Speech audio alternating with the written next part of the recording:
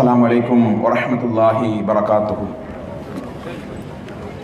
نحمده ونستعينه ونستغفره ونؤمن به ونتوكل عليه ونعوذ بالله من شرور أنفسنا ومن سيئات أعمالنا من يهده الله فلا مضل له ومن يضلل فلا هادي له واشهد أن لا إله إلا الله واشهد أن محمدا عبده ورسوله أما بعد. அளவற்ற அருளாளனும் நிகரில்லா பேரன்புடையோனுமாகிய அல்லாஹ்வின் திருப்பெயரை போற்றி புகழ்ந்து ஆரம்பிக்கிறேன். அல்லாஹ்வினுடைய அருளும் கிருபையும் நபிகள் நாயகம் ஸல்லல்லாஹு அலைஹி வஸல்லம் அவர்கள் மீதும் அவர்களின் குடும்பத்தார்கள் சஹாபாக்கள் ஏனைய இங்கு குழுமி இருக்கிற நமது எல்லோரின் மீதும் என்றென்றும் உண்டாகட்டுமாக. அன்பிற்கினிய சகோதர சகோதரிகளே, தாய்மார்களே, பெரியோர்களே, மாற்று மத நண்பர்களே, காவல்துறை அதிகாரிகளே, நம் அனைவர் மீதும் இறைவனுடைய அருளும் சாந்தியும் என்றென்றும் உண்டாகட்டுமாக.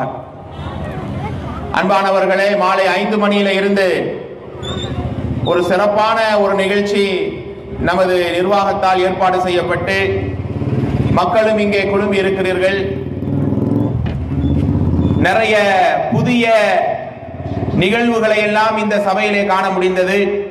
பிள்ளைகளுடைய நிகழ்ச்சியாக கடைசியிலே பேசிய அந்த இளம் மாணவருடைய அரபிய உரை, அதே போல மலையாளத்திலே உரை நிகழ்த்திய அறிஞருடைய மனதை உருக்கக்கூடிய ஒரு உரை, இது போன்ற பல தகவல்களை கேட்டறிந்திருக்கிற நானும் நீங்களும் இன்னும் சிறிது நேரம் சலசலப்பில்லாமல் அமைதியோட நாம் இங்கே அமர்ந்தால் இங்கே ஒன்று கூடிய நன்மையை அல்லாஹ் எங்களுக்கு முழுமையாக தருவான். தோழர்களே, தாய்மார்களே, சமீப நாட்களாக 2-3 மாதங்களாக நிறைய குறிப்பா இந்த ஷாயின்பாக் போன்ற நிகழ்வுகள்லாம் மக்கள் திரளாக பிரம்மாண்டமான ஒரு கூட்டம். ரொம்ப நாள் கழிச்சு இஸ்லாமிய கூட்டத்திலே நாம் எல்லாம் இங்கே இருக்கிறோம். ஆனா அந்த அளவு கூட்டம் வரலனாலும் கூட இருக்கிற கூட்டமாவது சலசலப்பு இல்லாம பலர்களை பார்க்கிறோம். போன நோன்றாங்க, எழுப்பி போறாங்க வராங்க. பப்ளிக் மீட்டிங் அப்படிதான் இருக்கும். இருந்தாலும் அல்லாஹ்வுடைய வசனம் ஓதி காண்பிக்கப்படுகிற இடத்திலே ஒரு முஃமினை பொறுத்த வரையிலே அமைதியோடு அவன் இருப்பான், செவிதாழ்த்தி கேட்பான். இது போன்ற உரைகள் குத்துபாக்கள் ஏற்பாடு செய்யப்படுவதற்கான அடிப்படை நோக்கம் என்ன? நானும் நீங்களும் மாற வேண்டும். அல்லாஹ் எதிர்பார்க்கிற அடியானாக இந்த உலக வாழ்க்கை எங்களுக்கு இருக்க வேண்டும் என்கிற அடிப்படை நோக்கம்தான் தோழர்களே, தாய்மார்களே. அந்த வகையிலே எத்தனையோ சமீபத்திய சட்டங்களை குறித்தான எழுச்சி கூட்டத்தில் நீங்கள் கலந்திருக்கலாம். அதுவெல்லாம் இந்த உலகத்திற்கான கூட்டங்கள் மட்டும்தான். அதுல கலந்து கொள்வது தேவைதான், முக்கியமானதுதான். ஆனால் இந்த கூட்டம் நாளைய மறுமையிலும் உங்களுக்கு சிறப்பையும் உயர்வையும் அல்லாஹ்வுடைய அருளையும் வாங்கி தரும். இம்மையிலும் உங்களுக்கு இறைவனுடைய அச்சத்தை உண்டாக்கும். அன்பானவர்களே, இந்த கூட்டத்தில் எனக்கு வழங்கப்பட்டிருக்கிற தலைப்பு மார்க்க உறுதியும் மகத்தான வெற்றியும். உண்மையிலே இந்த தலைப்பு இந்த நேரத்தில் பேச வேண்டிய ஒரு தலைப்பு தான். காரணம், அல்லாஹ்வுடைய உதவி வராதா? யா அல்லாஹ், கடுமையான நெருக்கடியில இருக்கிறோமே, எங்கு பார்த்தாலும் கஷ்டங்கள், தோல்விகள், மன சோர்வுகள், மன நெருக்கடியோடையே நாங்கள் வாழ்கிறோம். ரப்பே, எங்களுடைய வாழ்க்கையில நீ உன்னுடைய உதவியை தரமாட்டாயா? அன்றைய நபிமார்களுக்கு தந்த ஒரு உதவி, நல்லோர்களுக்கு தந்த உதவி, அன்றைய சஹாபாக்களுக்கு நீ நெருக்கடியான நேரத்தில் ஒரு உதவியையும் அருளையும் கொட்டினாயே ரப்பே, அது போன்ற ஒரு உதவியை நாங்கள் எதிர்பார்த்து இங்கே அமர்ந்திருக்கிறோம். எங்களுடைய பிள்ளைகளுக்கோ எங்களுடைய சந்ததிகளுக்கோ எங்களுக்கோ இந்த உலகத்தில் எந்த கஷ்டங்களும் வந்து விடாமல் மன சோர்வுகள் இல்லாத ஒரு வாழ்வை நீ தர வேண்டும் யா அல்லாஹ் என்று நானும் நீங்களும் ஒவ்வொரு தொழுகையிலும் கதறோமா இல்லையா? அல்லாஹ்விடத்தில் கேட்டு மன்றாடுகிறோமா இல்லையா? அப்படிப்பட்ட மகத்தான உதவியை அல்லாஹ் எப்போதுங்க தருவான்? மார்க்க உறுதி இருக்கணும். வெறுமனே அல்லாஹ்வை நம்பி மட்டும் நீங்கள் அமர்ந்தால் உங்களுக்கு வெற்றியோ அல்லது உலகத்தினுடைய நெருக்கடியோ அல்லாஹ் தந்து விட மாட்டான், அல்லது நெருக்கடியை நீக்கி விட மாட்டான். அப்படியானால் தோழர்களே, தாய்மார்களே, இன்றைக்கு பாருங்க, இதே மேடையில தற்போதைய சட்டங்களை எதிர்த்துள்ள எழுச்சி கூட்டம் என்று அறிவிக்கப்பட்டிருந்தால் இங்க மக்களுடைய வருகையினுடைய நிலையே வேறு. அல்லாஹ்வை பற்றி அறிமுகப்படுத்துற கூட்டம் தானே, ஏகத்துவத்தை சொல்லக்கூடிய கூட்டம் தானே என்று மக்களுடைய ஒரு மெத்தனை போக்கை இங்கே நாங்கள் பார்க்கிறோமா இல்லையா? அல்லாஹ் எங்களை மன்னிக்க வேண்டும் தோழர்களே, தாய்மார்களே. இன்றைக்கு நாங்க இந்த மார்க்க உறுதியோடு இன்றைக்கு பலர்கள் இல்லை. அல்லாஹ் கேட்கிறான், அஹஸிபன் நாஸ் அன் யுத்ரகு அன் யகூலு ஆமன்னா வஹும் லா யுஃப்தனூன். மக்களே வெறுமனே அல்லாஹ் என்று சொல்லிவிட்டு நீங்கள் வாழ்க்கையில நடந்தால், அப்படி நீங்கள் நினைத்துக் கொண்டால் உங்களுக்கு வெற்றி கிடைக்குமா? இறைவன் உங்களை பொருந்திக் கொள்வானா என்று அல்லாஹ் ரப்பல் ஆலமீன் எத்தனை இடத்திலே கேட்கிறான். ஆனால் தோழர்களே, தாய்மார்கள், இன்றைக்கு அல்லாஹ் என்றால் யார், மார்க்கம் என்றால் என்ன, இஸ்லாத்தினுடைய அடிப்படை கூட தெரியாத மக்களாக இன்னைக்கு அமர்ந்து கொண்டு அல்லாஹ்வுடைய உதவி கிடைச்சிரும் நீங்க இருக்கிறோமே, கிடைக்காது. மார்க்க உறுதி இல்லாமல் அல்லாஹ் ரப்பல் ஆலமீனுடைய அருளையோ, அல்லாஹ்வுடைய பரக்கத்தையோ, அல்லாஹ்வுடைய பாசத்தையோ, அல்லாஹ்வுடைய நேசத்தை எங்களால் அடையவே முடியாது தோழர்களே, தாய்மார்களே. அப்படிப்பட்ட மார்க்க உறுதி என்னிடம் உங்களிடம் இருக்கிறதா என்பதை சிந்திக்க வைக்கிற உரை இந்த உரை தோழர்களே. நீங்க நினைக்கலாம், நான் அல்லாஹ்வை ஏற்றிருக்கிறேன், மார்க்கத்தை புரிந்திருக்கிறேன், குர்ஆன் சுன்னாவை வாழ்கிறேன், எனக்கு இல்லாத உறுதியா? இல்லை தோழர்களே. இப்போது ஏற்பட்டிருக்கிற இந்த சோதனைகளால், சில சட்டங்களால் அல்லது இது போன்ற கொரோனா நோய்களால் மனுஷன் அப்படியே ஒடிஞ்சி நடுங்கிறானா இல்லையா? ஆனால் ஈமானிய உறுதியோடு இருக்கிறவர்கள், மார்க்க உறுதி கொண்டவர்கள், எந்த சோதனையிலும் அவர்கள் மனம் தோண்டு விட மாட்டார்கள். அன்பிற்கினிய தோழர்களே, தாய்மார்களே, உங்களுடைய எந்த வேலைகளாக இருந்தாலும் ஓரமாக தள்ளிவிட்டு ஒவ்வொரு வார்த்தையும் ஒவ்வொரு வசனத்தையும் உங்களுடைய ஆள் மனதிலே பதிய வைத்து கேட்க வேண்டிய உரை இந்த உரை. எங்கள்கிட்ட ஏங்க அந்த ஈமானிய உறுதி இல்லை? நபிமார்கள்ட்ட இருந்த அந்த உறுதி, ஆதம் அலைஹிஸ்ஸலாம், இப்ராஹிம் அலைஹிஸ்ஸலாம், ஏன் ஈசா நபி வரையில் அல்லாஹ் எப்படிப்பட்ட வெற்றிகளையும் உதவிகளையும் தந்தான். அவர்கள்ட்ட இருந்த அந்த மார்க்க உறுதி, அன்னலார் பெருமானார்ட்ட இருந்த அந்த உறுதி, சஹாபாக்கள்ட்ட இருந்த அந்த உறுதி எல்லாம் எங்கள்கிட்ட இல்லையே. இன்றைக்கும் வரலாறுகளாகத்தானே பேசிக் கொண்டிருக்கிறோம்.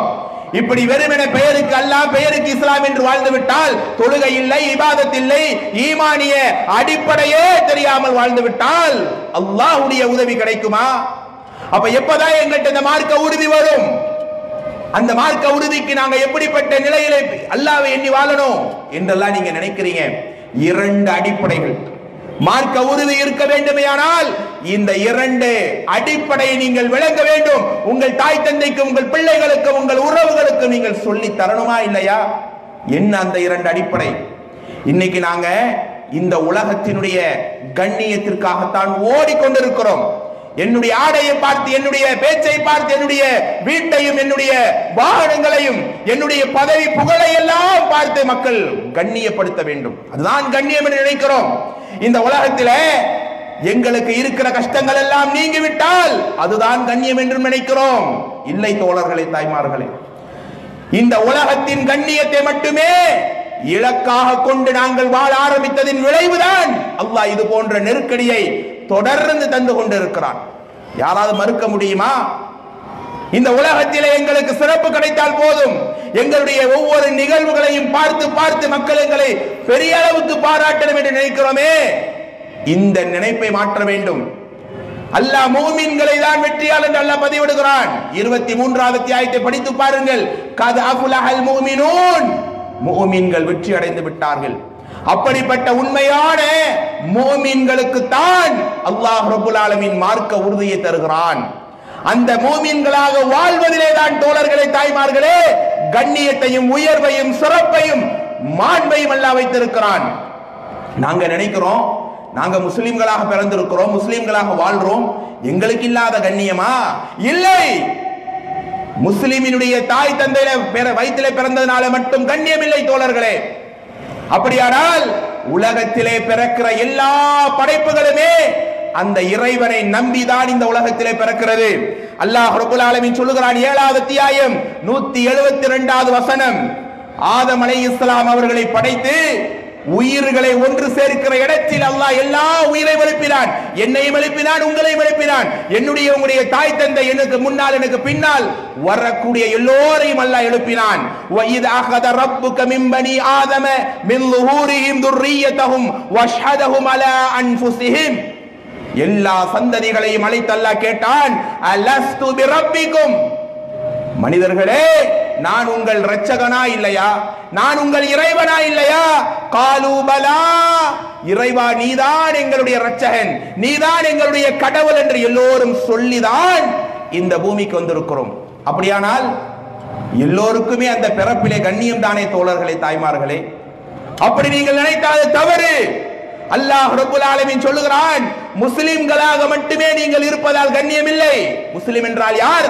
அல்லாஹ்வையும் மார்க்கத்தையும் ஏற்று வந்திருப்பார். ஆனால் உண்மையான முஃமின்கள் யார்? இப்னு அப்பாஸ் ரலியல்லாஹு சொல்றாங்க, எல்லா முஃமின்களும் முஸ்லிமா இருப்பாங்க, ஆனா எல்லா முஸ்லிம்களும் முஃமின்களாக இருப்பதில்லை. இப்போது உங்களுடைய உள்ளத்தில் ஆழமாக கேள்வி கேட்டுக் கொள்ளுங்கள் தோழர்களே, தாய்மார்களே, நான் முஸ்லிமா முஃமினா? எப்படி எங்களுக்கு மார்க்க உறுதி வரும்? இந்த முஸ்லிமாகத்தானே இருக்கிறோம், எங்களுக்கு தொழுகை இல்லை, எங்களுக்கு குர்ஆன் வசனம் ஓத தெரியாது, ரசூலுல்லாஹ்வை பற்றிய வரலாறு தெரியாது. குகைவாசியுடைய நாடகம் போட்டாங்களே, எத்தனை பேருக்கு அதனுடைய வரலாறு முழுமையாக தெரியும்? அல்லாஹு அக்பர். நான் இப்படியே வாழ்வேன், சோதனைகள் வந்தால் மட்டும் அல்லாஹ்வை அழைப்பேன், அல்லது எங்களுக்கு எந்த விதமான இறை உதவியும் தேவையில்லை என்று அலட்சியமாக பொடுபோக்குத்தனமாக மார்க்க உறுதியே இல்லாமல் இருக்கிறோமே, அல்லாஹ்வுடைய உதவி கிடைக்குமா? இதில் அல்லாஹ் கண்ணியத்தையும் மாண்பையும் சிறப்பையும் உயர்வையும் தருவானா என்று யோசித்து பாருங்கள். கண்ணியம் எதிலே தெரியுமா? முஃமின்களாக வாழ்வதிலே. சில கிராமப்புற அரபிகள் வராங்க, அப்போதுதான் இஸ்லாத்தை ஏற்றுக்கொள்றாங்க. ரசூல் ஸல்லல்லாஹு அலைஹி வஸல்லம் உடைய கரத்தை பிடித்து உடனே சொன்னாங்க, காலு ஆமன்னா, நாங்கள் முஃமின்களாகிட்டோம், நாங்கள் இஸ்லாத்தை ஏற்றுக்கொண்டு ஈமான் கொண்டுட்டோம். அல்லாஹ் உடனே ஆயத்தை இறக்கினான். குர்ஆனிலே படித்து பாருங்கள், 49வது அத்தியாயம் 14வது வசனம். அல்லாஹ் சொன்னான், வலாகின் கூலு அஸ்லம்னா, நாங்க முஸ்லிம் ஆயிட்டோம் சொல்லுங்க. வலம்மா யதுகுல் ஈமான ஃபீ குலூபிக்கும், இன்னும் அவங்களுடைய உள்ளத்துல ஈமான் நுழையல.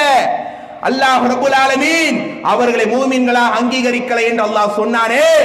தோழர்களே, தாய்மார்களே, எங்களுடைய உள்ளத்திலே அந்த ஈமான், எந்த ஈமானால கண்ணியத்தையும் உயர்வையும் உலகத்திலேயும் மன்னரையிலையும் மறுமையிலையும் அல்லாஹ் தருவானோ, அந்த ஈமானை நாங்கள் முழுமையாக, அந்த ஈமானுடைய ருசியை, அந்த இறை நம்பிக்கையினுடைய ஆழத்தை நாங்கள் விளங்கித்தான் வாழ்றோம் என்கிற அந்த சிந்தனை பேசுற எனக்கு உங்களுக்கும் இருக்கிறதா? யோசித்து பாருங்கள் தோழர்களே.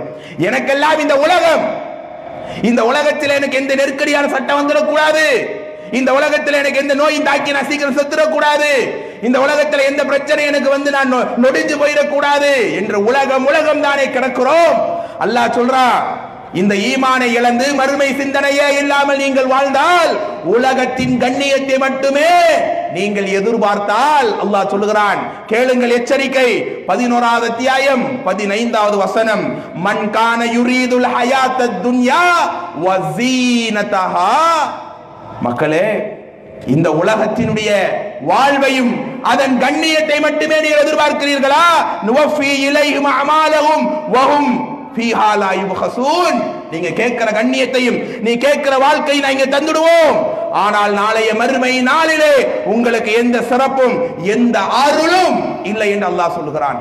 அப்படியானால் இந்த உலகத்தை தேடிதானே இன்றைக்கும் ஓடிக்கொண்டிருக்கிறோம்.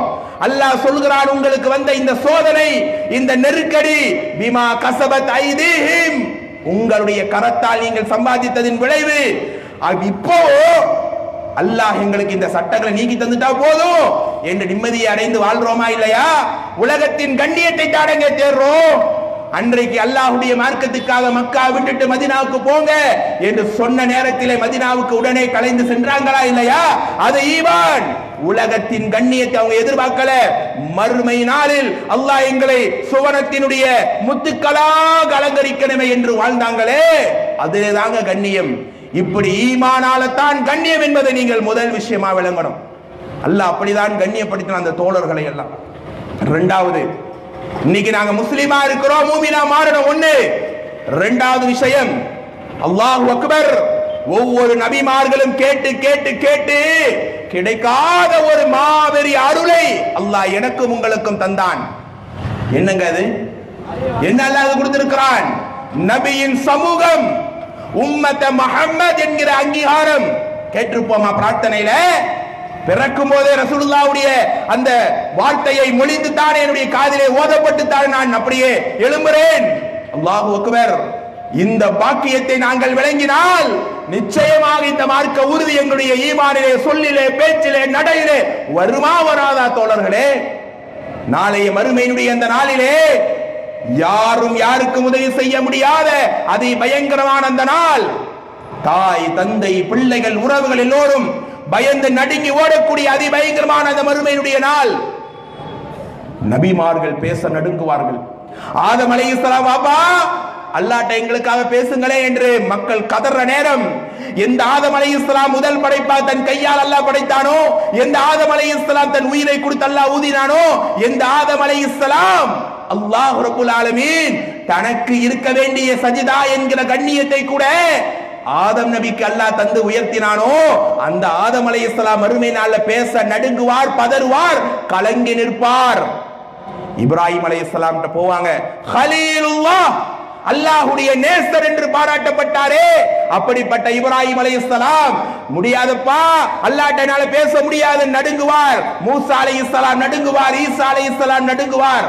அப்படிப்பட்ட அந்த மறுமையினுடைய அந்த நாளிலே அல்லாஹ் ரப்புல் ஆலமீன், தோழர்களே, தாய்மார்களே, என்னையும் உங்களையும் நபியின் சமூகம் என்கிற ஒரே காரணத்திற்காக அல்லாஹ் சாட்சியாளர்களாக பரிந்துரைக்கிற மக்களாக ஆக்குவாரே.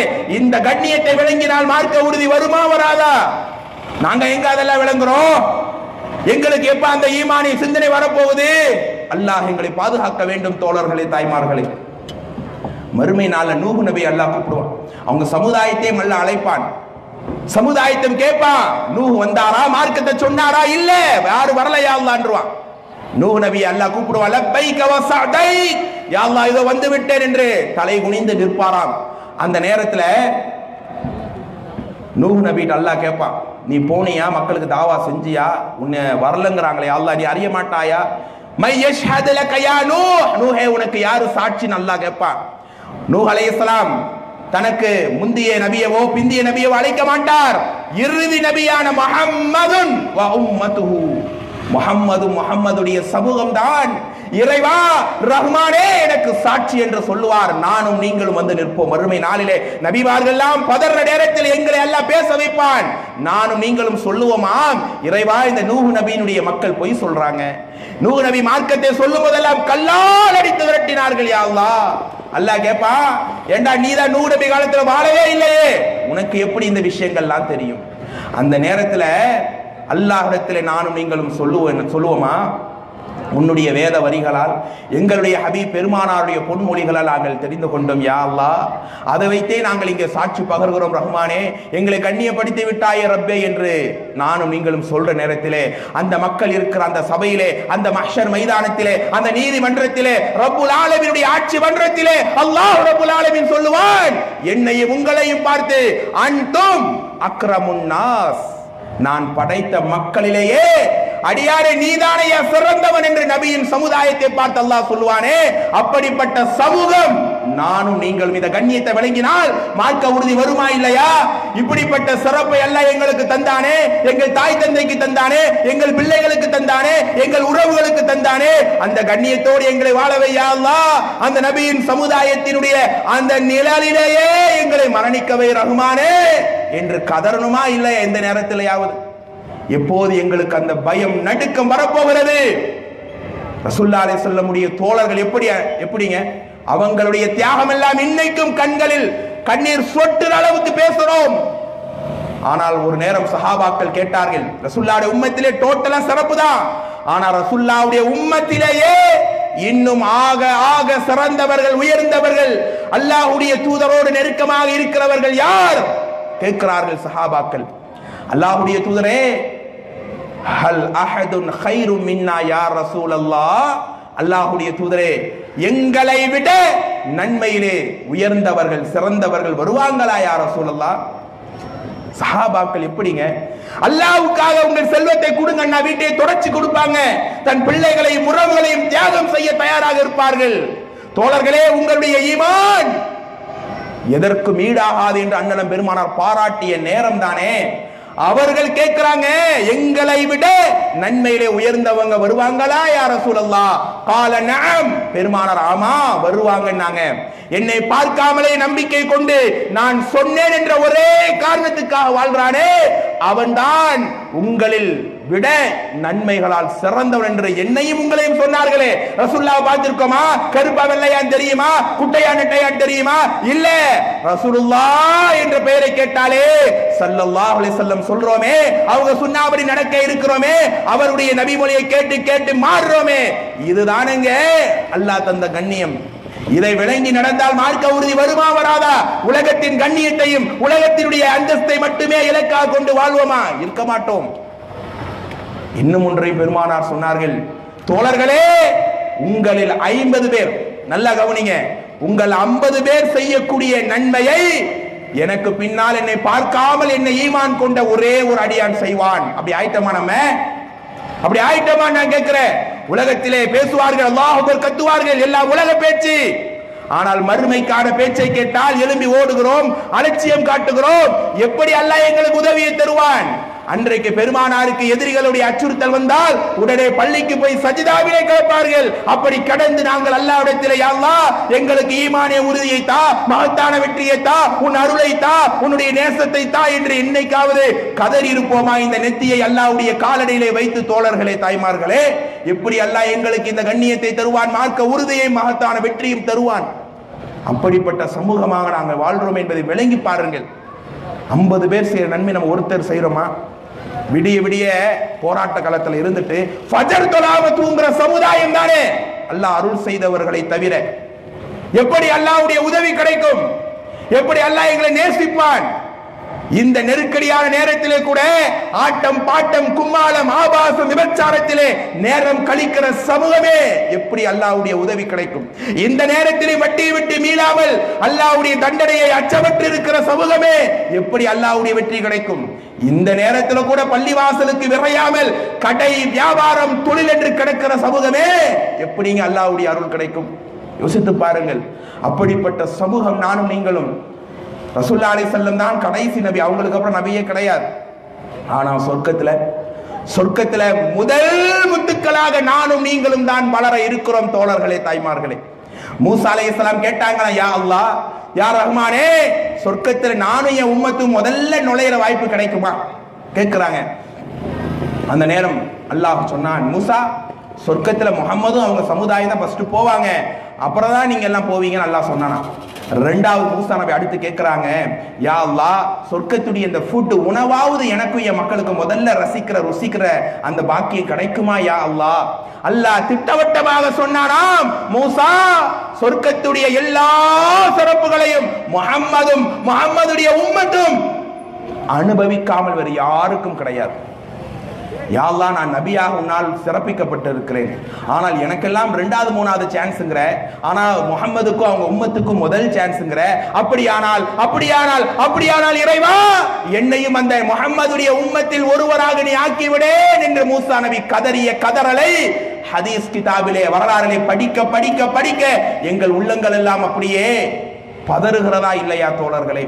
அப்படி நபிமார்களுக்கே கூட கிடைக்காத ஒரு சிறந்த வாய்ப்பு தான் இறுதி நபியின் சமூகம்.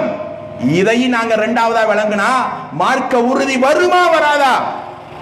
இஸ்லாமிய மார்க்கத்தை பிறந்ததால் மட்டும் கண்ணியம் இல்லை, மூமின்களாக வாழணும். 2வது நபியின் சமூகம் என்கிற அந்தஸ்தை விளங்கணும். இந்த 2ஐ நீங்க விளங்கி உங்க குடும்பத்துக்கும் சொல்லி, அல்லாஹ்விடம் மட்டுமே உதவி இருக்கிறது, அல்லாஹ்விடம் மட்டும்தான் எங்களுக்கு வெற்றி இருக்கிறது, அந்த ரப்பிடத்திலே நாங்கள் முழுமையாக மன்றாடுகிறோம், முழுமையாக தேவைகளை சொல்லி கதறோம் என்று வாழ்ந்தால் நிச்சயமாக அல்லாஹ் எங்களுக்கு மகத்தான உறுதியையும் நாம எதிர்பார்க்கிற உதவியும் அல்லாஹ் தருவான். நண்பர்களே, இந்த 2 உங்கள்கிட்ட வந்துருச்சுன்னா, இந்த 2 உங்களுடைய வாழ்க்கையில நீங்க அடிப்படையாக கொண்டுட்டீங்கன்னா, ஈமானால தான் கண்ணியம், மறுமையில தான் உயர்ந்த கண்ணியம், நபியின் சமுதாயத்தால் எப்படி அங்க உயர்த்தப்பட்டிருக்கிறோம். இந்த 2ஐயும் நீங்கள் விளங்கி கொண்டால் 3வது உங்கள்கிட்ட வரக்கூடிய ஈமானிய பண்புதான் மார்க்க உறுதி. தற்போது இருக்கிற அந்த சூழலில் கடுமையான சோதனைகள், கடுமையான கஷ்டங்களால், எவ்வளவோ விதமான வழிகளால் மக்கள் பாதிக்கப்பட்டு எல்லாரும் இரவில தூக்கமில்லாமல் நடுங்குகிற ஒரு காலகட்டத்திலே தான் வாழ்ந்து கொண்டிருக்கிறோம். இந்த நேரத்தில் வரக்கூடிய உறுதியை தான் அல்லாஹ் ரப்புல் ஆலமீன் என்னிடம் உங்களிடம் எதிர்பார்க்கிறான். பாருங்க, மார்க்க உறுதி என்பது சாதாரணமானதல்ல. உங்களுடைய ஈமான் பலகீனமாக இருக்கிறதா? சோதனையிலே அல்லாஹ்வை நீங்கள் மறக்கிறீர்களா? அல்லாஹ்வுடைய அருளை விட்டு நிராசை கொள்றீங்களா? அல்லாஹ் கைவிட்டுடுவா என்று நீங்கள் அவநம்பிக்கை கொள்றீங்களா? இந்த வசனத்தை படியுங்கள் தோழர்களே, மனதிலே ஆழ பதிய வையுங்கள் நண்பர்களே. 4வது அத்தியாயம் 175வது வசனம் அல்லாஹ் சொல்லுகிறான், மார்க்க உறுதியினுடைய அடிப்படை ஃபம்மல்லதீன ஆமனு பில்லாஹ், அல்லாஹ்வை கொண்டு ஈமான் கொண்ட மக்கள், வஅதஸமூ பிஹி, அதிலே உறுதியாக, அதிலே வலிமையாக, அதிலே ஸ்திரமாக இருக்கிறார்களே, ஃபஸயுத்கிலுஹும் ஃபீ ரஹ்மத்தின் மின்ஹு, அவர்களுக்கு தான் அல்லாஹ் தன் அருளை கொட்டுகிறான். வ ஃபضலி, தன்னுடைய ரஹ்மத்தை, தன்னுடைய பேர் உதவி இறக்குகிறான். வ யஹ்தீஹிமுல்லாஹு சிராத்தம் முஸ்தகீமா, அவர்களை தான் நேரான வழியில் அல்லாஹ் நடத்துகிறான். இந்த வசனத்தை படிங்க. ஈமான் கொண்டு அதிலே உறுதியாக இருந்தால், மார்க்க உறுதி உங்கள்கிட்ட வந்துருச்சுன்னா, நீங்க எதிர்பார்க்கிற அல்லது நீங்கள் எதிர்பார்க்காத உதவிகளை அல்லாஹ் உடனே இறக்குவான். அப்ப இன்னைக்கு அல்லாஹ் மேலுக்கு மேல சோதிக்கிறான் என்றால் எங்களுடைய ஈமானிலே பலகீனம் இருக்கா இல்லையா? அல்லாஹ் ரசூல் எதிர்பார்க்கிற உண்மையான முத்தகீன்களாக, முஹ்ஸினீன்களாக வாழ்ந்துட்டோமா? அந்த நம்பிக்கை இருந்தால் அல்லாஹ்வுடைய ரஹ்மத், அல்லாஹ்வுடைய ஃபضல், அல்லாஹ் எங்களை வழி தவறாம என்ன சோதனை வந்தாலும் நேரான வழியில் நடக்க தௌஃபீக்கை செய்கிறானே. கதறுங்கள் தோழர்களே, தாய்மார்களே, யா அல்லாஹ், நபிமார்களுக்கு தந்த அந்த ஈமானிய உறுதி, நல்லோர்களுக்கு தந்த அந்த மார்க்க உறுதி, பெரியோர்களுக்கும் சஹாபாக்களுக்கும் தந்த அந்த இஸ்திகாமத்தை எனக்கும் என் தாய் தந்தைக்கும் தந்துடு யா அல்லாஹ். இந்த சோதனைகளை நாங்கள் துவண்டு விடக் கூடாது ரஹ்மானே என்று கதறி நாம் இந்த சபையை விட்டு களைய வேண்டும். அப்படிப்பட்ட அந்த ஈமானிய உறுதிக்கு சொந்தக்காரர்கள் தான் அன்றைய நபிமார்கள், அன்றைக்கு வாழ்ந்த நல்லோர்கள். நம்முடைய ஈமானுக்கெல்லாம் 30, 40, 50 வயசு. ஆனால் காலை விடிந்து மூசா அலைஹிஸ்ஸலாமோடு போட்டி போட்டார்களே, மூசா நபியோட சூனியக்காரர்கள் போட்டி போட்ட வரலாறு உங்களுக்கு தெரியும். குர்ஆனுடைய 7வது அத்தியாயத்தில் நீங்க படிச்சு பாருங்க. அதுல 126வது வசனத்தில் அல்லாஹ் சொல்லுவான், மூசா நபியினுடைய அந்த கைத்தடி உண்மையிலே பாம்பா மாறி அந்த சூனியக்காரர்களுடைய அந்த கைத்தடியிலிருந்து வெளியான கயிறை விழுங்குது. சூனியக்காரர்களுக்கு விளங்குது, நிச்சயமாக மூசா சூனியம் செய்யல் அல்லாஹ்வுடைய அற்புதத்தை தான் செய்திருக்கிறார். உடனே அந்த சூனியக்காரங்க இஸ்லாத்தை ஏற்றுக்கொள்றாங்க. ஃபிரௌன் மிரட்டுறான், நான் அனுமதி தரதுக்கு முன்னாலே நீங்களும் மூசாவுடைய கூட்டாளிகள் தானா, எல்லாம் சேர்ந்துக்கிட்டு வேலை பார்க்குறீங்களா? இப்படியே நீங்க இருந்தா உங்களுக்கு மாறுகால் மாறுகை வாங்கிடுவேன். 1 மணி நேரம் இருக்குமா, 1 நாள் கடந்திருப்பாங்களா? அவங்களுடைய மார்க்க உறுதி மூசா அலைஹிஸ்ஸலாமுடைய அந்த வார்த்தைகளால் ஏற்பட்டது. ஃபிரௌனை பார்த்து சொன்னாங்க அந்த சூனியக்காரர்கள், ஃபிரௌனே ஃபிரௌனே ஃபிரௌனே, நீ எதை செஞ்சாலும் இந்த உலகத்துல தான்டா செய்ய முடியும். வல்லதி ஃபதரனா காவின், எங்களை படைத்தானே ரப்பு தான்டா எங்களுக்கு எல்லா தீர்வையும் தருவான். நீ எதை செஞ்சாலும் இந்த உலகத்துல தான் நீ செய்ய முடியும். ஃபிரௌன் அடிக்கிறான், கொடுமைப்படுத்துறான், ஈச்ச மரத்தில் ஏற்றி வேதனை செய்ய போகிறான். அந்த நேரம் அந்த சூனியக்காரர்கள் செய்த துஆ எனக்கும் உங்களுக்கும் என்னுடைய உங்களுடைய தாய்க்கும் தந்தைக்கும் அல்லாஹ் பாடம் கற்பிக்கிறான். ரப்பனா ஃபர்ரிக அலைனா சப்ரா, இறைவா ரஹ்மானே கருணையாளனே எங்களுக்கு ஒரு பொறுமையை நீ தந்து விடு யா ரப்பே. வதவஃபனா முஸ்லிமீன், எங்களை முஸ்லிம்களாக மௌத்தாக்க யா அல்லாஹ்.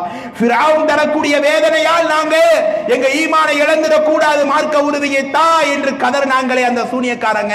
அதை அல்லாஹ் எனக்கும் உங்களுக்கும் வரலாறிலே குர்ஆனிலே சொல்லி பாடம் படிங்கடா, இது போன்ற ஈமானை தான் நான் எதிர்பார்க்கிறேன் என்று அல்லாஹ் எங்களுக்கு சொல்றானா இல்லையா? இந்த வலிமை வராம, மார்க்க உறுதி வராம இருக்கிற கஷ்டமெல்லாம் நீங்களும் நாம நீ திருப்பி நிம்மதியா உலகத்தில் வாழணும்னு ஆசைப்பட்டால் அல்லாஹ்வுடைய அருள் கிடைக்குமா? கிடைக்காது. அப்படிப்பட்ட ஒரு வலிமை அல்லாஹ் எங்களுக்கு தருகிறான். அது மட்டுமல்ல தோழர்களே, தாய்மார்களே, இங்கே எங்களுடைய தாய்மார்கள் இருக்கிறார்கள். மார்க்க உறுதி, அந்த ஈமானிய உறுதி எங்களுடைய தாய்மார்களிடமிருந்தே வரலாற்றிலே ஆரம்பிக்கிறது. ரசூலுல்லாஹி அலைஹி வஸல்லம் வரலாறு எடுத்துக்கொண்டாலும் சுமையா ரலியல்லாஹு அன்ஹா வயது மூதாட்டி, வயிற்றுக்கு கீழே அம்புகளால் குத்தப்பட்ட வரலாறை இன்றைக்கு நாங்க படிச்சாலும் எங்களுடைய உள்ளமெல்லாம் கலங்கி எங்களுடைய கண்கள் குளமாகுமே. அப்படிப்பட்ட பெண்களால் தான் இந்த ஈமானை உறுதியை நாங்க படிக்கிறோம்.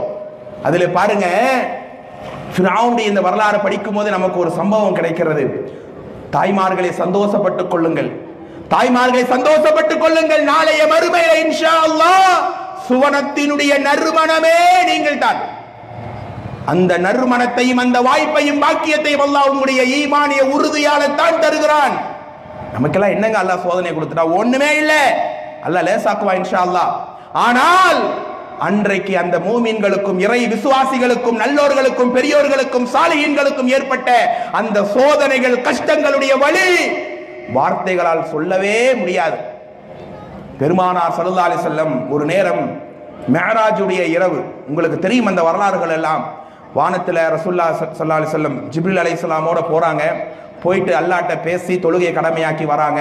சொர்க்கத்தை நரகத்தை எல்லாம் அப்படியே பார்வையிடுறாங்க. ஒரு டெமோவா அல்லாஹ் காமிக்கிறான், சொர்க்கம் இப்படி நரகம் இப்படி. அப்படி அல்லாஹ்வுடைய தூதர் ஸல்லல்லாஹு அலைஹி வஸல்லம் சொர்க்கத்தை அப்படியே கடந்து செல்லும் போது எங்கள் தாய்மார்கள் கவனிக்க வேண்டிய வரலாறு, ஆண்களை நீங்க வராத உங்க பெண்கிட்ட போய் சொல்ல வேண்டிய வரலாறு, நீங்களும் படிப்பினை பெற வேண்டிய வரலாறு.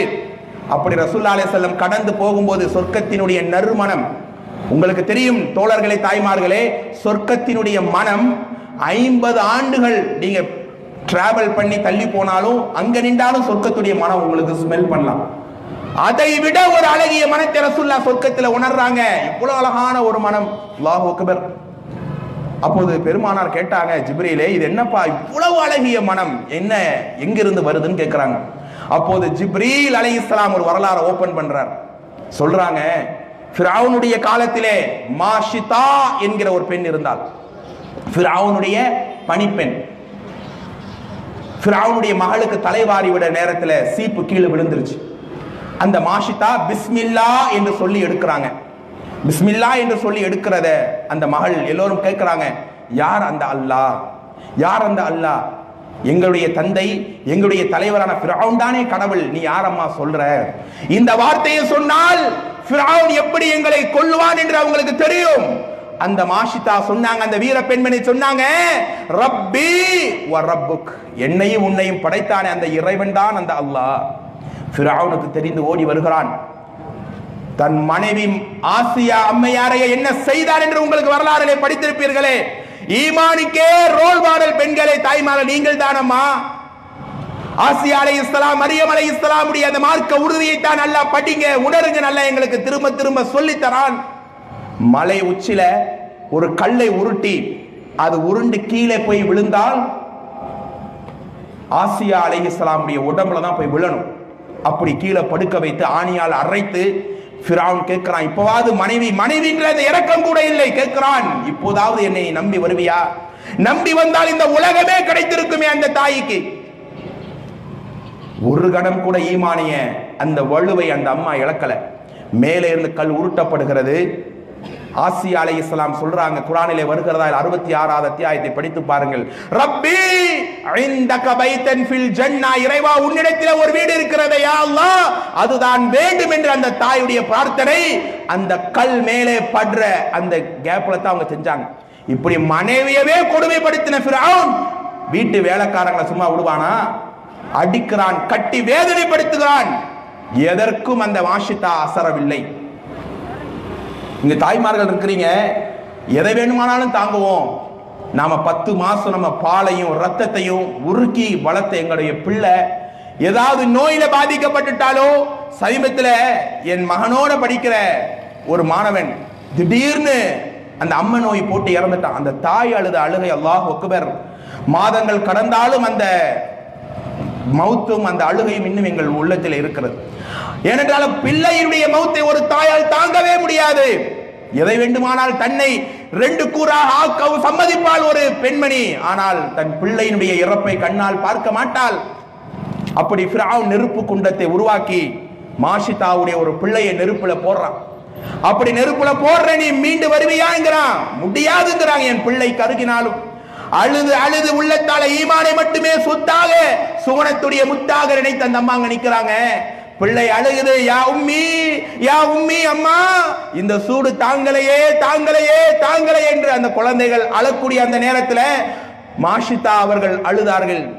இன்னொரு குழந்தையும் பிடித்து நெருப்பிலே போடுகிறான். அந்த தாயுடைய உள்ளம் அந்த ஈமானிய மார்க்க உறுதி இல்லாமல் இந்த தியாகத்தையும் இந்த அர்ப்பணிப்பையும் அந்த தாயால செய்திருக்க முடியுமா? சரி, 2 குழந்தை. 3வது சின்ன குழந்தை, கை குழந்தை, பால் குடிக்கிற குழந்தை. அந்த குழந்தை இடுப்புல இருக்கிற ஃபிரௌன் அப்படியே உருகிறான். அதையும் நெருப்பிலே போட அந்த தாய் கொஞ்சம் அப்படியே, குழந்தை எப்படி பச்சிளம் குழந்தை தாங்க முடியுமா? குழந்தை பசியில அழுதாலே துடிதுடித்து போவாளே பெண்மணி. அந்த குழந்தை அழக்கூடிய அந்த நேரம் அப்படியே தாயுடைய தலைமுடியை பிடிச்சு அப்படியே அந்த குழந்தை இழுக்கு. அந்த நேரம் யா அல்லாஹ் அந்த மாஷிதாவுடைய மார்க்க உறுதியை கேளுங்கள் தோழர்களே, தாய்மார்களே. ரப்பே, நான் கொண்ட ஈமானுக்காக என்னுடைய சதை துண்டை நான் நெருப்பிலே போடணுமா என்று அந்த தாய் கதறா. அந்த நேரத்தில் அந்த பெண்ணுடைய மார்க்க உறுதி இன்னும் உறுதியாக்க அல்லாஹ் அந்த சின்ன குழந்தையை பேச வைக்கிறான். யா உம்மி, அம்மா இக்தஹனி, அவ என்னமா என்ன எரிகிறது, நீங்களே என்ன நெருப்புல எரிஞ்சிருங்க. இன்ன அதாபத் துன்யா அஹ்வனு மின் அதாபில் ஆখিরা. அம்மா, இந்த உலகத்துடைய வேதனையை விட, உலகத்துடைய கஷ்டத்தை விட, உலகத்துடைய நெருக்கடியை விட நாளைய மறுமையிலே அல்லாஹ்வை மறந்து மார்க்கத்தை மறந்து இருந்தால் நரக வேதனை கடுமையம்மா, என்ன நெருப்புல போடுங்க. அந்த சின்ன குழந்தை அல்லாஹ் பேச வைத்த அந்த தாயுடைய ஈமானை அல்லாஹ் வலுவுற்றான். கடைசியில தாயும் பிள்ளையும் சேர்ந்து அந்த நெருப்பிலே தள்ளப்படுறாங்க. தாயும் 3 பிள்ளைகளும் கரைந்து ஈமானோடு அவர்கள் சாம்பலாக்கப்பட்டார்கள். அந்த சாம்பல் இருக்குல்ல, அவங்க கரிக்கப்பட்ட அந்த சாம்பலை அப்படியே அல்லாஹ் சொர்க்கத்திலே தூவி விட்டு இருக்கிறான். முஹம்மதே, அதனுடைய மனத்தை தானையா நீங்க இங்க உணர்றீங்க? மாஷிதாவினுடைய அந்த ஈமானிய மனத்தை நீங்க உணர்றீங்க. கண்ணீர் மல்க அண்ணலம் பெருமானார் கீழே இறங்கி இந்த வரலாற்று செய்தியை சொன்னாங்களே. தாய்மார்களே, இந்த மார்க்க உறுதி எனக்கும் உங்களுக்கும் இருந்தால் அல்லாஹ் உதவியை தருவானா இல்லையா? அல்லாஹ்வுடைய ரஹ்மத்தை கொட்டுவானா இல்லையா? இன்றோ நாளையோ நமக்கு தேவையான வளங்களையும் வசதிகளையும் அல்லாஹ் தருவான். தோழர்களே, தாய்மார்களே, அந்த உறுதி எங்கள்கிட்ட இல்லையே, அந்த மார்க்க பற்று இல்லையே. வெறுமனே இந்த உலகத்தினுடைய உதவிகளை மட்டும் தான் தேடி தேடி போய் நிற்கிறோம்.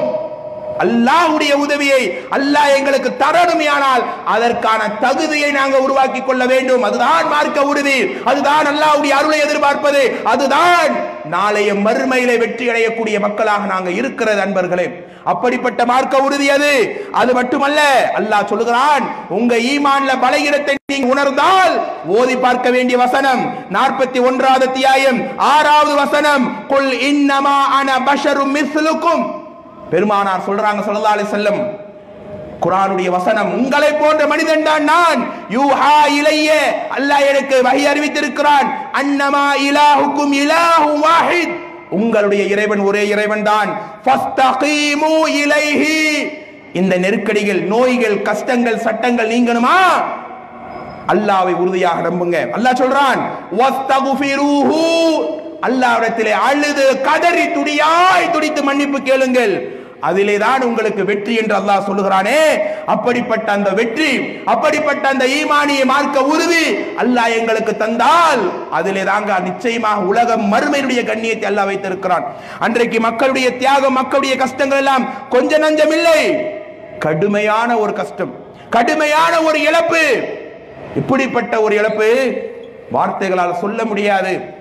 இன்னைக்கு நமக்கு சின்னதா கொஞ்சம் சோதனை வந்துட்ட உடனே துவண்டு போயிடும்.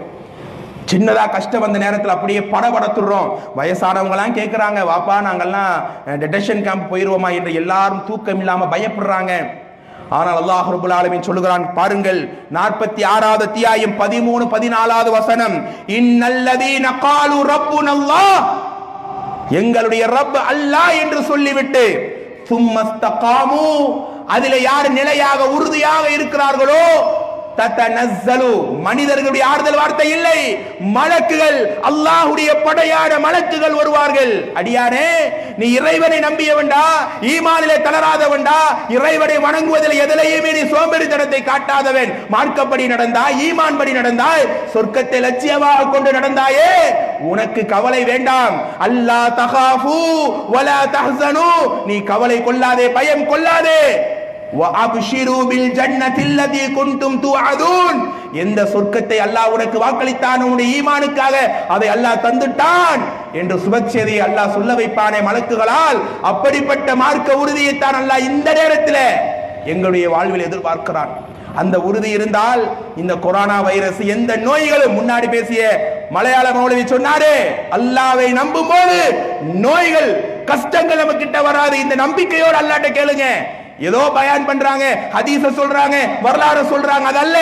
யா அல்லாஹ், இதையெல்லாம் எங்களுக்கு நீ நாடுவாய், கஷ்டத்தை நீக்குவாய் என்று நபிமார்கள் அன்னைக்கு அழைத்த நேரத்தில் அல்லாஹ் நீக்கிறானா இல்லையா? ஐயூப் அலைஹிஸ்ஸலாம் உடலிலே புழுக்களும் பூச்சிகளும் கடுமையான நோயால பாதிக்கப்பட்டு சதையே இல்லாத நேரத்திலே இதைவிட ஒரு மனுஷனுக்கு சோதனை இருக்குமா? அவங்களுடைய ஈமானிய உறுதி கதறாங்க, யா அல்லாஹ் யா ரஹ்மானே, இந்த நோயை தந்தவன் நீதானே, யா அல்லாஹ் நீதான் நீக்கணும் என்று அழுறாங்க. அல்லாஹ் ரப்புல் ஆலமீன் அவர்களுடைய நோயை நீக்கிறது மட்டுமல்ல, பழைய இளமையான தோற்றத்தை தந்தானே, அந்த ரப்பை தான் நான் வணங்கி கொண்டிருக்கிறேன். நான் வணங்குற ரப்பு சாதாரணமானவன் அல்ல. ஆதம் அலைஹிஸ்ஸலாமை படைத்து அவர்களை முன்மாதிரியாக அல்லாஹ் தந்தானே, அப்படிப்பட்ட ரப்பை நான் வணங்குகிறேன். என் கஷ்டத்தை நீக்க மாட்டானா? இப்ராஹிம் அலைஹிஸ்ஸலாம் நெருப்பு குண்டத்திலே போடப்படும் போது அவருடைய சோதனை நெருக்கடி, அல்லாஹ் அவங்களுடைய மார்க்க உறுதிக்காக அதை பூஞ்சுவாலையாக சுகமான காற்றாக ஆக்கினானே, அந்த ரப்பை நான் வணங்குகிறேன். ஜக்கரியா அலைஹிஸ்ஸலாம் 100 வயசிலே தள்ளாடுற நேரத்திலே, யா அல்லாஹ் எனக்கு தாடி எல்லாம் முடியெல்லாம் நிறைத்து விட்டது, என் மனைவி மலடியாகி விட்டால் எனக்கு குழந்தை பிறக்காது என்று சொல்றாங்க. யா அல்லாஹ் இந்த மார்க்கத்துக்காக ஒரு குழந்தையை தாய், யா அல்லாஹ் நீ நாடினால் தருவாய் யா அல்லாஹ் என்று கேட்டாங்களே, உடனே ஜக்கரியா உனக்கு யஹ்யா என்ற குழந்தையை கொண்டு சுபச்செய்தி சொல்றோம் என்று அல்லாஹ் உதவியை தந்தானே, அந்த ரப்பை நான் வணங்குகிறேன். மூசா அலைஹிஸ்ஸலாம் ஃபிரௌனுடைய படை விரட்டி வரக்கூடிய நேரத்திலே கடல் முட்டுகிறது, ஃபிரௌனுடைய படையை முட்டுகிறது.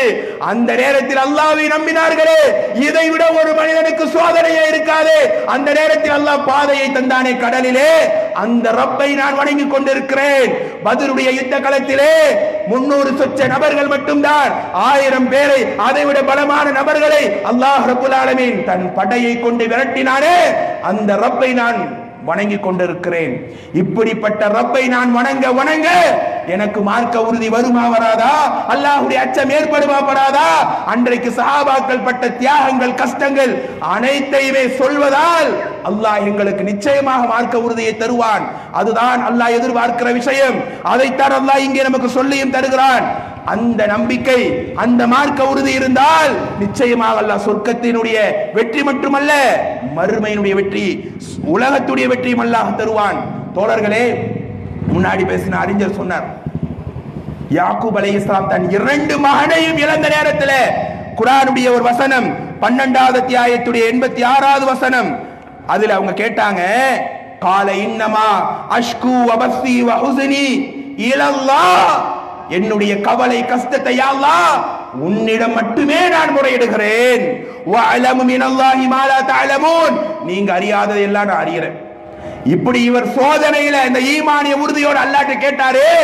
தஃப்சீர்ல இப்னு கஸீர்ல நீங்க படிப்பீங்க, அல்லாஹ் சொல்றான், யாக்கூப் நபியினுடைய இந்த மார்க்க உறுதிக்காக இந்த சோதனையில என்னையே அல்லாஹ்விடத்திலே வந்தானே இந்த அடியான், இவருடைய இந்த பொறுமைக்காகவே ஒருவேளை யூசுப் நபி மௌத்தாகி இருந்தாலும் அல்லாஹ் மீண்டும் உயிர் பெற்று அவரை கொண்டு வந்து நிப்பாட்டியிருப்பான். அந்த நம்பிக்கை, அந்த ஆழம் யாக்கூப் அலைஹிஸ்ஸலாமுடைய பொறுமையில இருந்தது.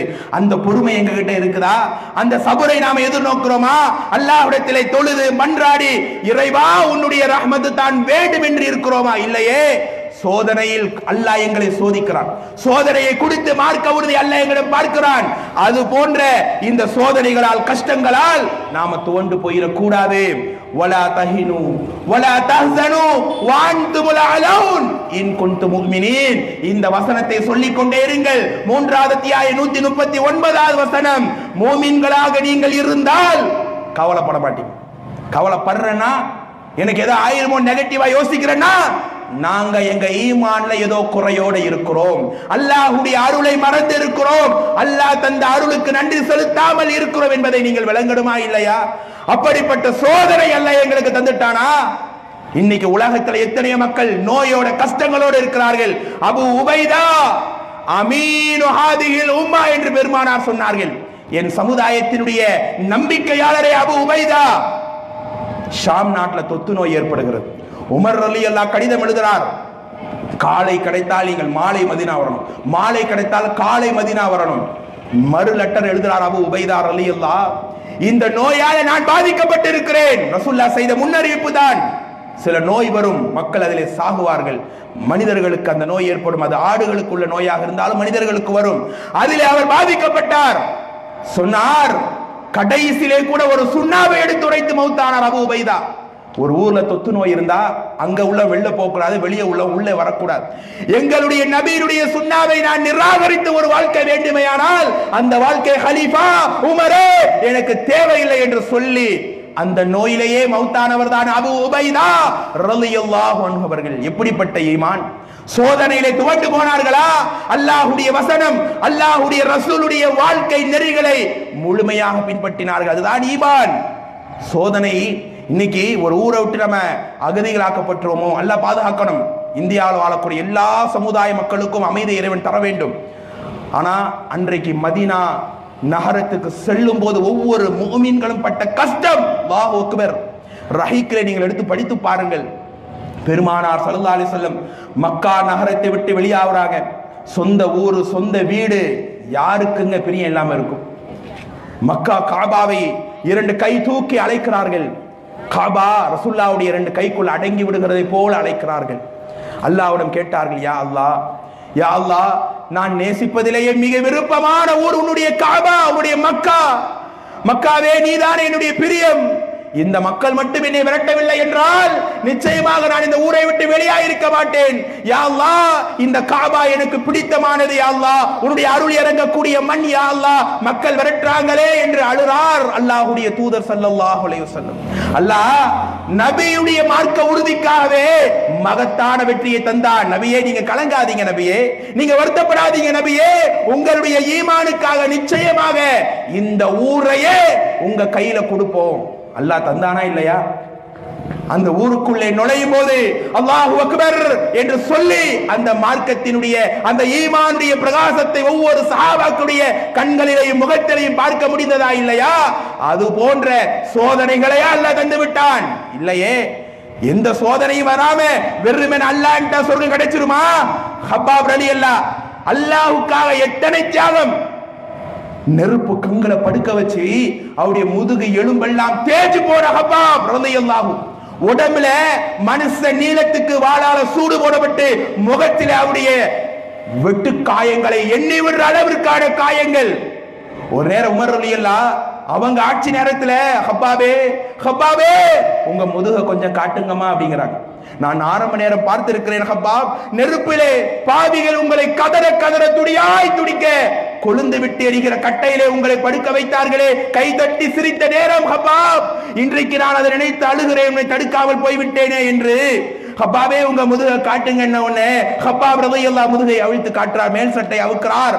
அரசபையிலே அமர்ந்திருந்த உமர் ரலியல்லாஹு ஓடி வந்து ஹப்பாப் ரலியல்லாஹுடைய முதுகை முத்தமிட்டார்கள்.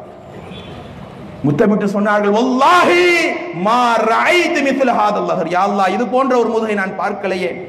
ஹப்பாபே உன்னுடைய முதுகாக என் முதுகு இருந்திருக்க கூடாதா? நான் எந்த தியாகம் செய்யலையே, உன்னை போன்ற ஒரு மார்க்க உறுதியை நான் பார்த்து மெய் சிலிர்க்கிறேன் ஹப்பாப் என்று சொல்லப்பட்ட ஹப்பாப் ரலி ரசூலுல்லாஹ்ட்ட ஒரு நேரம் ஆரம்ப நேரம் வராங்க, மக்கள் அடிக்கிறார்கள், கஷ்டப்படுத்துறாங்க, நோய். இப்படியான அந்த நேரத்தில் யா ரசூலல்லாஹ் அலா தன்சுருனல்லாஹ லனா, அல்லாஹ் எங்களுக்கு உதவியை தரட்டுமே, அல்லாஹ் எங்களுக்கு வெற்றியை தரட்டுமே என்று ஏங்கி ஏங்கி கதறி அழுகிறார். பெருமானார் சொன்னாங்க, உங்களுக்கு முன்னாடி வாழ்ந்தவர்களுடைய மார்க்க உறுதியை பட்டியுங்கள் ஹப்பாப். இஸ்லாத்தை ஏற்றதற்காக குழியிலே இறக்கி, இதெல்லாம் ஒரு ஹதீஸாக வரலாறாக கதையாக கேட்டு களைகிறோம். இதெல்லாம் அனுபவித்து தான் சொர்க்கத்தையும் ஈமானையும் அவங்க அடைந்தாங்க. தோழர்களே, தாய்மார்களே, தலையில ரம்பத்தை வைத்து ஈமானை விடு என்று சொல்லுவார்கள். முடியாத அந்த மார்க்க உறுதியினுடைய ஆழத்தையும் உச்சகட்டத்தையும் பாருங்கள். அவர்களுடைய உடம்பை 2 துண்டாக கிழிக்கப்படும். பெருமானார் சொன்னாங்க, வமா யசுத்து தாலிக தீனிஹி, இப்படி 2 துண்டாக ஆக்கப்பட்ட நேரத்திலே கூட அவங்களுடைய ஈமான் கொஞ்சம் கூட நகரவில்லை. யும்ஷத் பியும்ஷாத்தில் ஹதீத், கூர்மையான குச்சியை வைத்து கம்பியை வைத்து உடம்பை குத்தி குத்தி குத்தி கிழிப்பாங்களாம். வமாய சுத்த தாலிகன் தீனி, இது போன்ற ஒரு வேதனை அவருடைய ஈமானை கொஞ்சமும் பலகீனப்படுத்தவில்லை.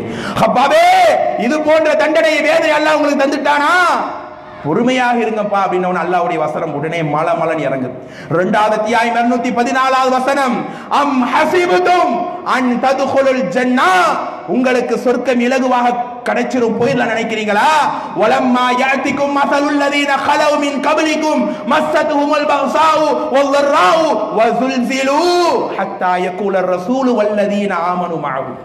நிலநடுக்கத்திற்குள்ளும் கடுமையான தண்டனைக்கு ஆளாக்கப்பட்ட அந்த நேரம் அல்லாஹ்வுடைய உதவி வராதா, அல்லாஹ்வுடைய வெற்றி வராதா, இந்த சங்கடங்கள் கஷ்டங்கள் நீங்காதா என்று ஏங்கி அழுதாங்க நபிமார்களும் மக்களும். அலா அலா அலா அறிந்து கொள்ளுங்கள், இன்ன நஸ்ருல்லாஹி கரீம். நீங்க உறுதியோடு இருந்தால் அல்லாஹ்வுடைய உதவி மிக சமீபம். விடியல் அலைஸ சுபஹு கரீபா, உங்களுக்கு விடியல் மிக சமீபம் என்று அல்லாஹ் சொல்லுகிறானே, அந்த அளவிற்கான வெற்றிக்கு தகுதியான மார்க்க உறுதி இருக்கான்னு யோசிச்சு பாருங்க. அல்லாஹ் ரப்பல் ஆலமீன், எங்களுடைய வாழ்க்கையில எத்தனையோ கஷ்டங்கள் தந்தாலும் ஒண்ணுமே இல்லாம அல்லாஹ் ஆக்கிடுறான் இல்லையா? உடனே அதை அல்லாஹ் லேசாக்கி எங்களுக்கு ஒரு மன ராகத்தை தந்துடுறான். ஆனா அன்றைய மக்களுக்கு அப்படி அல்ல. இருக்க சாப்பாடு இல்லை, இருக்க இடம் இல்லை, திண்ணையிலேயே வாழ்க்கையை கழித்தார்களே, ஈமானை இழந்தார்களா? இப்படிப்பட்ட மார்க்க உறுதி இருந்தால் அல்லாஹ்வுடைய மகத்தான வெற்றி நிச்சயமாக கிடைக்கும். தோழர்களே, அல்லாஹ் சொல்லி காட்டுகிறான், வகான ஹக்கன் அலைனா நஸ்ருல் முஃமினீன். முஃமின்களுக்கு தான் உதவி செய்வது தன் மீதே அல்லாஹ் கடமையாக்கி கொண்டிருக்கிறான். அப்படிப்பட்ட மூமின்களாக நாம் இருப்போம் இன்ஷா அல்லாஹ். இறுதியாக ஒரே வசனம் பதிவு செய்து கொள்ளுங்கள். 3வது அத்தியாயம் 160வது வசனம், இன் யன்சுருக்குமுல்லாஹ், அல்லாஹ் ஒருவர் உங்களுக்கு உதவி செய்ய நாடிவிட்டால் ஃபலா காலிப லக்கும், உங்களை மிகைக்கிறவன் யாரும் இருக்க மாட்டாங்க. வை யஹ்துலுக்கும், அல்லாஹ் உங்களை தடுமாற வைத்து விட்டால், தோல்விக்குள்ளாக்கி விட்டால், ஃபமன் தல்லதி யன்சுருக்கும் மின் பாதிஹி, அதற்கு பின்னால யார் நினைச்சாலும் உங்களை காப்பாற்ற முடியாது. வ அலல்லாஹி ஃபல்யதவக்கலில் முஃமினூன், அல்லாஹ் மீதே மூமின்கள் முழு நம்பிக்கை வைப்பார்கள். இந்த நம்பிக்கை தான் நமக்கு மருந்து. அல்லாஹ் என்னதான் போராட்டத்தில் கலந்தாலும் எதிர்ப்பை காட்டினாலும் அதெல்லாம் 2வது 3வது வழிகள். முதன்மையான வழி அல்லாஹ் தந்த ஈமானிலே உறுதியோட, இந்த ஈமானால தான் கண்ணியம், நபியின் சமுதாயத்தால தான் ஈமானே உறுதி கிடைக்கும். அந்த நம்பிக்கையில நானும் நீங்களும் வாழ்ந்து இந்த நேரத்தில் நோய் கஷ்டங்கள் கவலை நெருக்கடி இருக்கிற நேரத்தில் பயப்படவே செய்யாதீங்க. மூமின்கள் பதற மாட்டார்கள், பயப்பட மாட்டார்கள். அல்லாஹ்வுடைய நம்பிக்கையில் இருக்கும்போது மலக்குகள் இறங்கி நமக்கான பதட்டத்தை நீக்குவார்களே, அதற்கு தகுதியான மக்களாக இருப்போம். இந்த இந்தியாவிலே வாழக்கூடிய எல்லா சமுதாய மக்களும் பாதுகாப்போட, நல்ல சகோதரத்துவத்தோட, மனிதநேயத்தோடு இருந்து, குறிப்பாக இஸ்லாமியர்கள் நாவால் கரத்தால் யாருக்கும் தொல்லை தந்து விடாமல் மனிதநேய மிக்க நாடாக நம்முடைய நாடு இருக்க வேண்டும். எல்லா உயிருக்கும் பொருளாதாரத்துக்கும் பாதுகாப்பு அளிக்கிற நல்ல முஸ்லிம்களாக நாம் இருக்க வேண்டும். தனிப்பட்ட வாழ்க்கையிலே, சமூக வாழ்க்கையிலே அல்லாஹ் ரசூல் காட்டி தந்த அந்த ஈமானிய வாழ்க்கையை வாழ்ந்து மார்க்க உறுதியும் மகத்தான வெற்றியும் அல்லாஹ் தந்து எங்களுக்கு அருள் செய்வானாக. யா அல்லாஹ், ஈமானோடு வாழ்ந்து ஈமானோடு மரணித்து நாங்க மௌத்தாகும் போது யா அல்லாஹ் நீ எங்களை பார்க்க ஆசைப்படுவியே, அந்த ஒரு மௌத்தை தந்து கபரிலே முழு விசாலத்தையும் மறுமை நாளில் நாங்க நேசிக்கிற பெருமானாரோடு எழுப்பப்பட்டு இலகுவான விசாரணை விசாரிக்கப்பட்டு சொர்க்கத்தின் சொந்தங்களாக சுவனத்துடைய முத்துக்களாக மிளறுகிற உயர்ந்த வாய்ப்பை யா அல்லாஹ் எங்கள் ஒவ்வொருவருக்கும் நீ தந்து அருள் புரிவாயாக என்று அல்லாஹ்விடத்திலே அழகிய முறையில் பிரார்த்தனை செய்து அழுது மன்றாடி அல்லாஹ் நாம் கேட்டு அல்லாஹ்விடத்திலே முழுமையாக நம்முடைய பிரார்த்தனை மூலமாக வெற்றியை தேடிய மக்களாக இருப்போம். அருமையான இந்த வாய்ப்புக்கு முழுமையான ஒத்துழைப்பு தந்த மக்களுக்கும் இந்த நிகழ்ச்சி ஏற்பாடு செய்த சாலிஹின் மக்களுக்கும் அல்லாஹ் அருள் செய்வானாக என்று கூறி வாய்ப்புக்கும் நன்றி கூறி முடித்துக் கொள்கிறேன். வாஹிர் தஅவானா அனில் ஹம்துலில்லாஹி ரப்பில் ஆலமீன். அஸ்ஸலாமு அலைக்கும் வ ரஹ்மத்துல்லாஹி வ பரகாத்துஹு.